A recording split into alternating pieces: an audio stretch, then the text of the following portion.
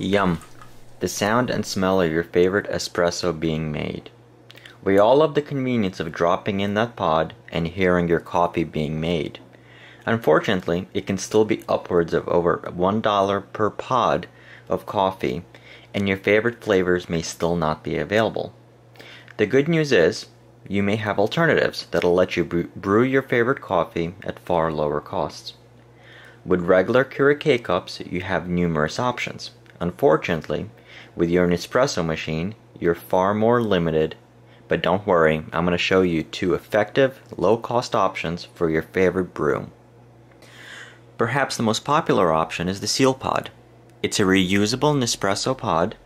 Now, these pods are for the original machine only and not the new virtual line capsules. The SealPod works just like regular pods in your espresso machine. The pod is made from stainless steel and it's pretty solidly built.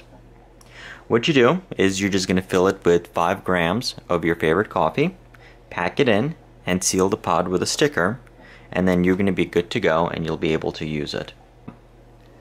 The SealPod starter kit comes with the stainless steel pod. It's going to come with 24 sealing stickers, and it's also going to come with a coffee packing scooper. They sell additional seals for the pods in packages of 100, and it's about $13 for the pack. The stickers are quite good, and they come with a handy tab that makes it easy to take it off the paper backing and off of the pod when you want to clean and refill it. The downside is it's still fairly expensive.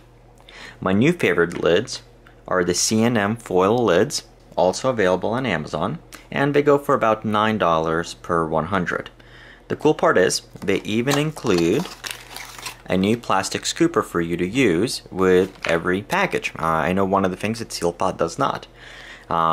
If you lose it, well, just order another pack and you'll get another scoop. And you can use any spoons you want, but the cool part about these lids is when you pack in the coffee, it fits perfectly.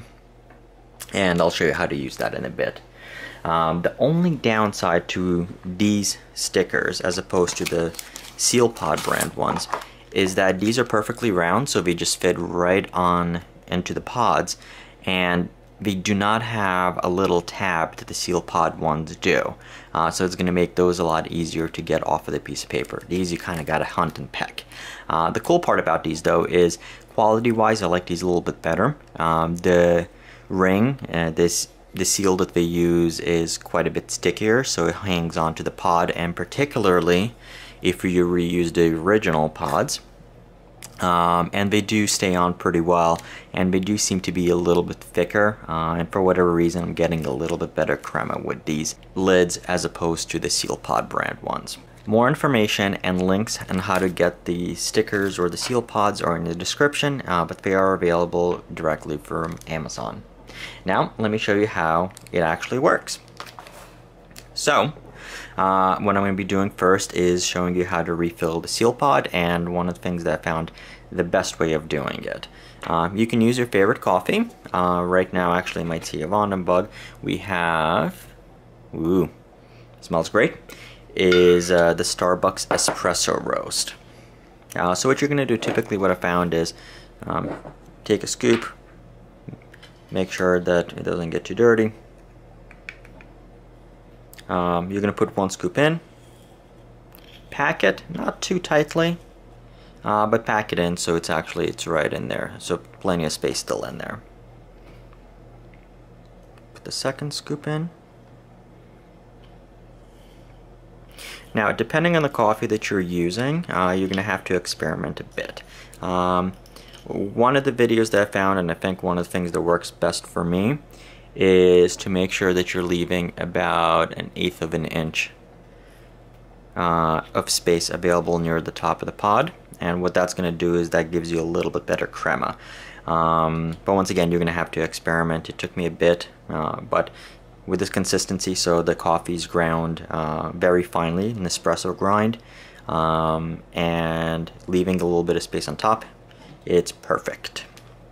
So what I'm doing is I'm getting my stickers from the C&M foils.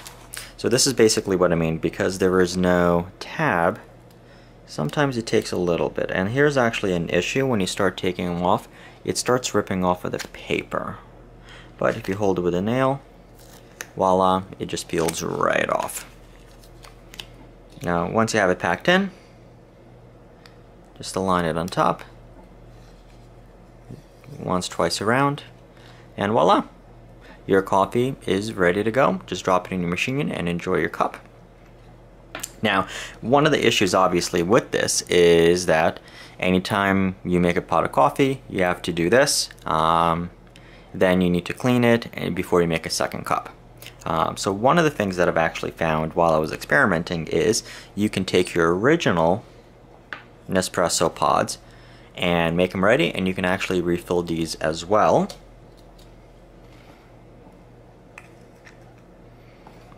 And filling them is just, it's the exact same process.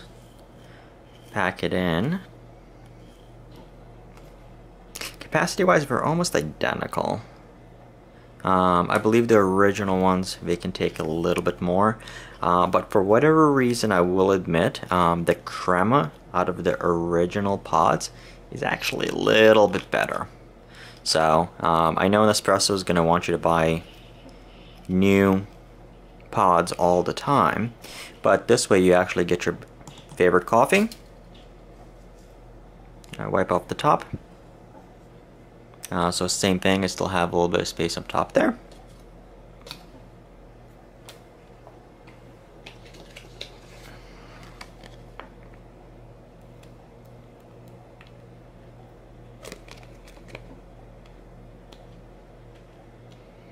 And this is what I mean. Sometimes it takes a bit. Voila. Now, these lids are going to be better than the SealPod ones because for whatever reason they have a little bit, they're stickier. So, especially if you're reloading the original pods, these stickers are a lot better. And alright, and we're good to go. So here we go, and I just refilled the original pods. One of the things I actually basically forgot to mention when you are reloading the original pods, what the process is make sure that it's clean. And one of the things you'll actually see is, I mean, some of these I've actually reused up to like 8 or 9 or 10 times and they still work perfectly. The only thing you need to do is just make sure that everything's pushed out before you reload your coffee in there. And voila. Now, the way to, so here, let's say for example, you have your original Nespresso pods that you purchased, and let's say for example you want to make these usable and with your own stickers and with your own coffee instead of throwing them out. The very first time you use these, let me show you what you have to do. You're going to need a thin knife and need to make them ready. So right around the edge, just cut the foil because otherwise there's no way of removing it. Cut the foil.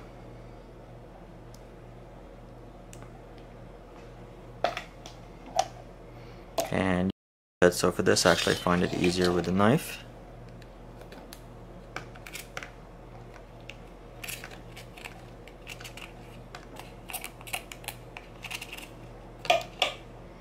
And you get to see the original one. So then what you can actually just do is just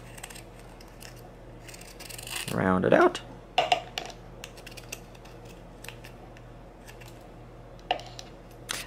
Wash it, and then just basically with your finger press it out. Now, one of the things that you are going to find is that if you have old pods that you just left there and they didn't dry properly, one of the things that you might actually see is, I use this one as an example, there's like a little bit of mold that starts towards the top. That's usually not a problem because you're going to cut that out, but one of the things I always do is on the reloaded pods, I will check in the bottom to see if there's anything that looks like mold starting to grow or not, and if it gets too bad or if it starts looking questionable, I just recycle those pods at that point. But otherwise you just reuse them, and the coffee tastes amazingly well. Like I said, the trick to it, and really where it's an art rather than a science, is as to how much coffee and what type of coffee, how much coffee that you're packing in there, and whether you're leaving a little bit of space on top or not. So that you're going to experiment, but it's significantly cheaper. So you can basically use your favorite coffee. We really like the Starbucks Espresso Roast. You get a big 1 pound thing for right around $12, and usually they'll run it on sale. And if you like better coffee, so I have a Starbucks Reserve. It's a ½ pound for right around $12. I mean, it's like the most expensive ones are right around 24, but it's still a lot cheaper than paying $1.20 or so for the original Nespresso pods, and the coffee is just as good. Thanks again for watching this video. If you have any questions, comments, or concerns, please just leave a comment. If you like this video, hit the like button, hit the subscribe button, and look forward to hearing from your comments. Once again, you can find all of these on Amazon, and there's a direct link right in the description box. Thank you very much. Enjoy your coffee.